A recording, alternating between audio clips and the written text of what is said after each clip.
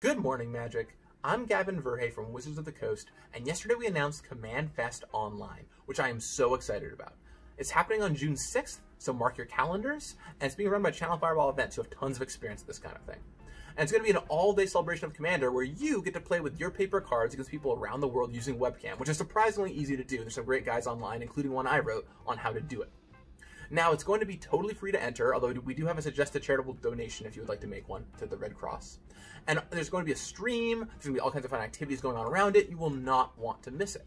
But that got me thinking, what if you don't have a Commander deck? So today I want to talk to you about how to build a Commander deck, or at least how I build a Commander deck. Let's kick it off. Step number 1, choose your Commander. For me, your Commander is the heart and soul of your Commander deck, and while there are many ways to build your Commander deck, I like choosing it first because it really tells you what kind of direction you should go down. What things are you looking for? What might you want to put into this deck? Your Commander will tell you a lot. So pick your favorite legendary creature, or a planeswalker that says it can be your Commander on it, and let's go to town. For this, I'm going to pick Rielle the Everwise. It's brand new from Ikoria. I haven't got a chance to build with it yet, and I'm really excited to. Step number 2, find your synergy cards. One of my favorite parts about Commander is finding those cards that you would never play otherwise, but they have amazing synergy with your Commander. So in this case, cards like Tolarian Winds, Breakthrough, Firestorm, even Burning Inquiry are amazing with Rielle. So there's all kinds of fun stuff you can find, and in this case, I'm going to put all these in. Step number 3, find what's missing. When it comes to a Commander deck, there are kind of 5 main effects that you will normally want in there. Card draw, mana ramp, pinpoint removal spells, mass removal spells, and threats. Every Commander deck pretty much plays these 5 things in some quantity. And after seeing what I've already put in, I want to go back and look at what I'm missing. I do it in this order because if I put in what I think the staples are first, and then I add in my synergy cards, well, I might not actually need some of those original staples because the synergy cards have it covered. For example, in this case, card draw I am good on. Rielle's going to have me drawing a bunch of cards, and I've got plenty of card draw spells already in my deck. But on the flip side, mana ramp, I'm going to be really light on. Blue and red, not known for ramping its mana. So I'm going to put in things like Is It Signet, Mind Stone, Collation Relic, things that allow me to ramp my mana really well.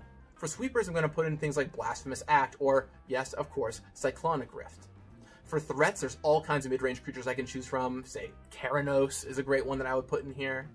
And then, finally, I would say that for pinpoint removal, any amount of blue and red pinpoint removal can do. There's all kinds of great options. Step number 4, build your mana base.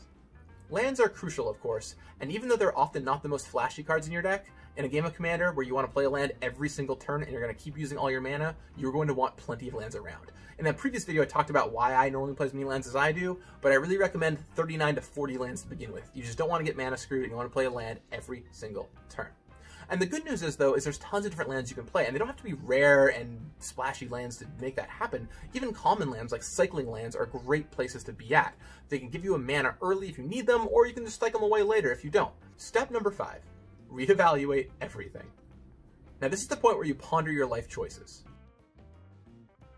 Okay, not quite that much. But at this point, you should have a pretty big stack of cards in front of you, and now you're going to have to choose which ones to play. You're still going to have to make some tough choices, probably.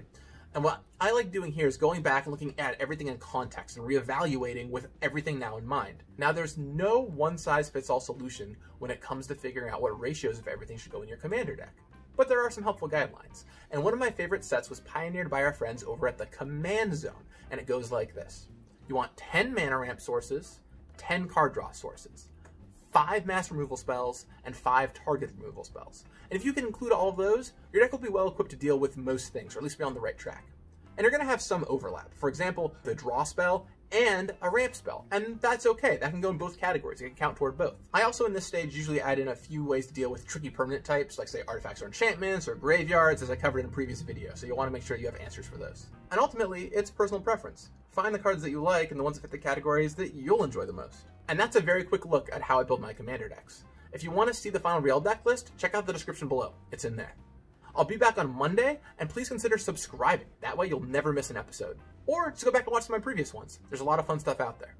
Talk to you again then. In the meantime, may you get ready for CommandFest Online, June 6th. I'll be seeing you there. You got this.